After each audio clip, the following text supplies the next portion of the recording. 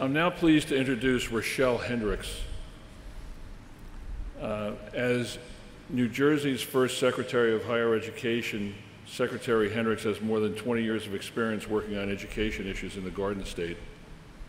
Appointed to the cabinet-level post by Governor Chris Christie in May, she had served previously as acting commissioner of New Jersey's Department of Education. Prior to that assignment, Hendricks had served in the Department of Education as assistant commissioner for the Division of School Effectiveness and Choice, overseeing key reform initiatives and areas. Hendricks has also served in the Department of Education in various other capacities. Prior to joining the staff at the Department of Education, she worked for over 15 years at Princeton in numerous capacities, including Assistant Dean of Students, Director of Educational Opportunities Program, and Interim Director of the Women's Program. Secretary Hendricks.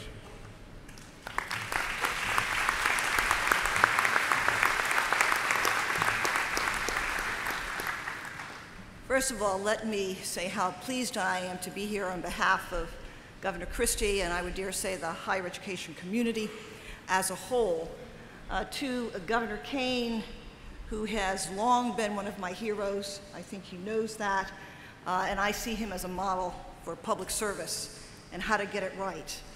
So I'm privileged to be on the stage with you again, sir. And to Mayor Booker, who has challenged us and sort of called up the best in us and reminded us, the two of them together, of who we are as a people and as a nation and the challenges we have ahead of us in higher education. To my colleague and dear friend, President Joel Bloom. President Joel Bloom, what an honor and a privilege it is to be here for your inauguration as the 8th president of NJIT, this extraordinary institution.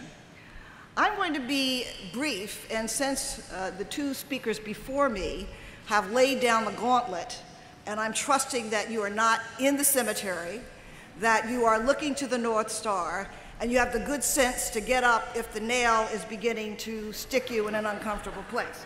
So I'm going to give a slightly different twist and be somewhat brief, and if I stick to my notes, I will definitely be. If I don't, we may be in trouble. It is a daunting, complex, and wonderfully exciting time to be part of higher education, and especially here in New Jersey. You've heard about how critical it is for us to do the extraordinary thing, the amazing, and I know that in New Jersey we can, because we've done it, quite frankly, with very little support for about 2 decades now. But the good news is the current administration has made higher education a priority. And there are some telltale signs. Some of the recent landmark legislation, including the restructuring of medical education in the state of New Jersey, the $750 million bond referendum, and as Governor Kane said, get out and vote, vote, and tell everybody else you know, vote, vote, and by the way, vote yes. In addition to that, there's the enactment of multiple pieces of legislation to support public-private partnerships to also help address the infrastructure needs of our colleges and universities. And we're also pleased that we've managed to provide some increases in the overall budget, and particularly in the case of student support. In a knowledge economy, education is, in fact, the new currency by which nations maintain economic competitiveness and prosperity. I propose that we have an unprecedented opportunity, because when there's unprecedented challenges, there's unprecedented opportunity to do things dramatically better, but also dramatically different. In fact, I dare say we have a moral, social, and economic imperative to do so.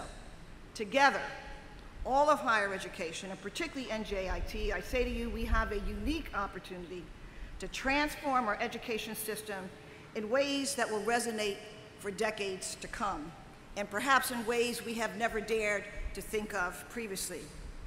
As we seek from the state level new partnerships with industry, as we strengthen the ties between higher education and the economy of our state, I cannot think of a better partner in this effort than Dr. Bloom and NJIT, and he's already evidenced that consistently during the period of time that I've been in office and that he's been in office.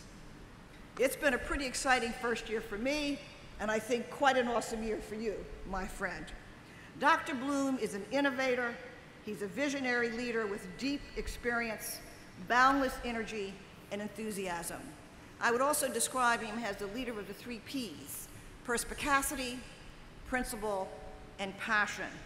And I should add a 4th, now that I think about it: persistence.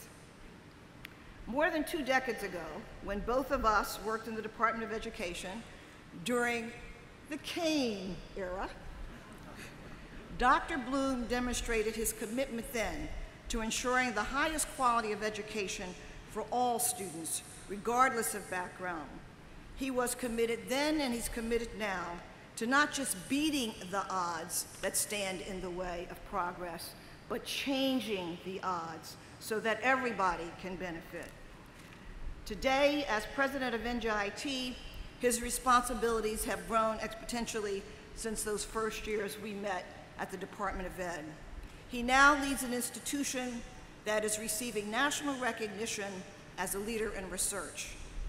With its multifaceted mission of education, research, service, and economic development, NJIT is well positioned to play a lead role in meeting the emerging needs of our state and our nation. The university's research program is already among the fastest growing in the country. It ranks among the top 10 technological universities for research expenditure. The university's community outreach and economic development programs include, and you've heard both Governor Kane and Mayor Booker reference the Enterprise Development Center, New Jersey's first and the largest small business incubator, one of the top 25 in the nation, focusing on high technology companies and minority-owned businesses. Further, NJIT, these are bragging rights. I like to brag about our institution. Ranked in the nation's top tier of national research universities, according to the U.S. News and World Report's 2011 Annual Guide to America's Best Colleges. And just to make sure that everybody knows that's here today, Bloomberg Businessweek survey of U.S. colleges ranked NJIT in the top 10% nationally for return on investment and classified the university as one of 4 higher education best buys in our state. And I dare say to MIT, move over. NJIT is coming through.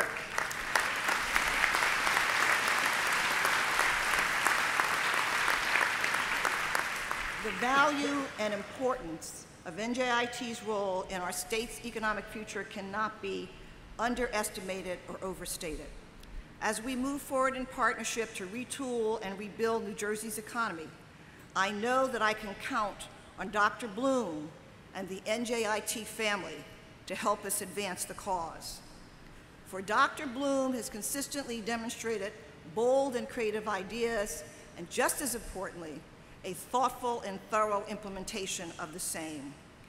He is a caring and committed person who demonstrates consistently respect for all that he has the pleasure of working with, and all of us who have the pleasure of working with him. I thank him in advance for continuing that level of full engagement in the city of Newark, in the state of New Jersey, and in our nation as we work together towards real, lasting reform. To my friend and colleague of more than 25 years, I say congratulations, and we've got a lot of work to do, and we're going to do it together. And to this Board of Trustees, I thank you for the wisdom that you've demonstrated in selecting Joel to lead this institution in this century at this time. And to the entire NJIT family and friends, let's do the impossible, because together we can do it. And I will leave you with this quote. There is an old proverb that says, if you want to go fast, go alone. If you want to go far, go together. Let's go together.